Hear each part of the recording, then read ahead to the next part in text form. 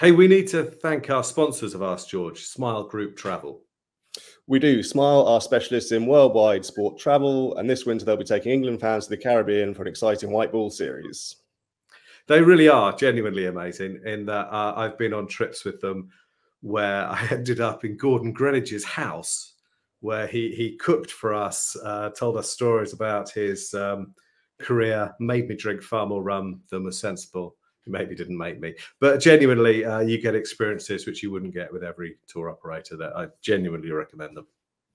Yeah, that's right. As part of the trip, you'll get to meet and greet famous West Indies and England cricketers of yesteryear at private events. You'll stay in comfort at carefully selected hotels. All your travel will be taken care of, and you've got dedicated tour managers who just ensure everything runs smoothly for you when you're out there.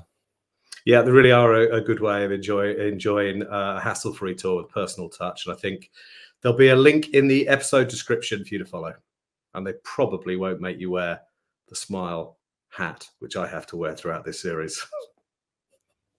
Hello and welcome to the first Ask George of the summer, which fittingly is a Headingley washout edition. Okay, first up we have Sushant, who asks, what do you make of Jos Buttler's international cricket shouldn't clash with the IPL comment? It's interesting, isn't it? It probably tells you where the balance of power is in world cricket. I think it bears saying that the World Cup was in the calendar quite some time ago. And while there was a basic shape of the IPL, we didn't get the actual dates until quite recently. So it's the IPL which has encroached on other stuff, actually, except that you've got to have some warm-up time before a global event. But it just tells you how powerful the IPL is. And it tells you that the England players are uncomfortable about having been seen to let down their IPL teams. But I think the England management have got it spot on. They needed to get together before the tournament. They needed to have some role definition and play a few games. I mean, it was a really interesting comment in that it shows you what the temperature is in world cricket right now, I think. Yeah, he obviously did come out and say, which he has to, that as an England captain, his mind is on the World Cup and he wants to get the team together, but it's also, you know, it's a bit muddled by the fact that he said anything at all, I suppose. Yeah, well, I say again, I expect that he is in a way apologising on behalf of his teammates and saying they had no option, because the concern would be among them that the value of English players would go down at the IPL if there's any sort of suspicion that the management are going to take them out of the tournament early. But I don't think they are very often. I think, you know, we all understand that there's lots of positives about playing in the IPL, but there's also positives about playing as a team, getting some role definition, getting some time together and defining plans. And I don't think we need the England captain to be apologetic about the England team taking precedence. I don't think any of us should feel apologetic. The IPL has a really quite large window in the schedule, effectively. And, you know, maybe they should define their dates a little bit earlier to avoid this sort of confusion. The international calendar, the cricket calendar is absolutely stacked. And things like this are inevitable, and everybody has to compromise a little bit.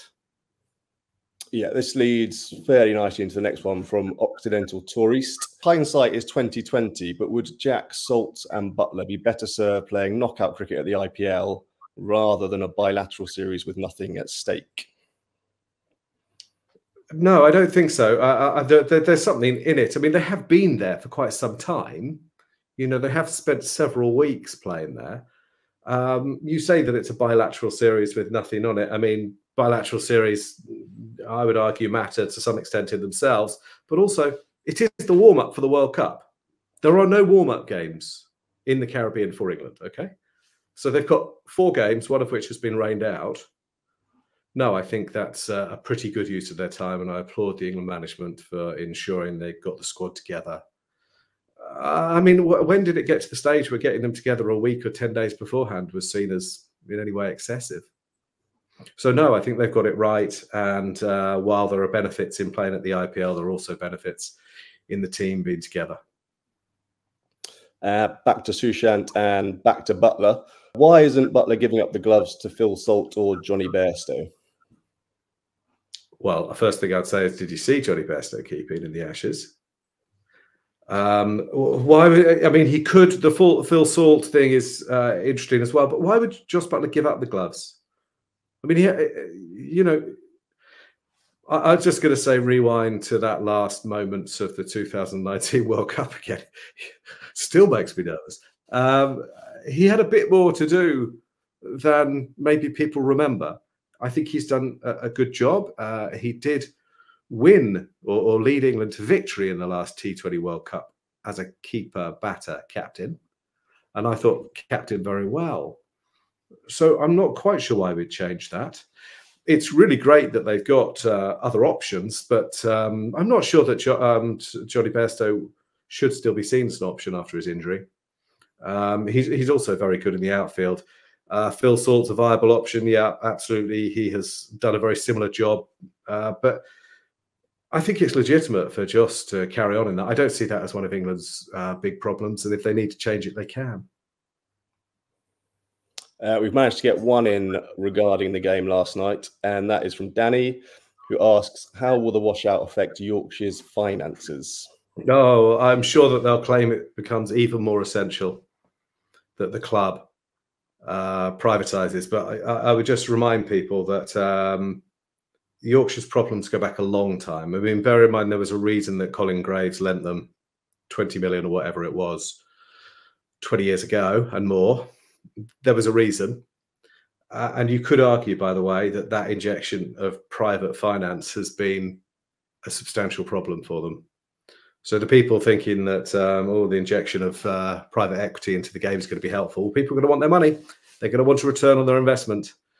And actually, it can create problems of its own. It is unfortunate. Of course it is. And of course, they had a game washed out there last year as well. And, it's horrible for everybody. I haven't asked about their particular insurance arrangements, but they will be through the ECB. But it's still unfortunate. And it's really unfortunate that people in the area miss out on good quality international cricket, as well as the fact that Pakistan and England don't have the game just ahead of the World Cup that they need. England in particular, Pakistan have been playing anyway.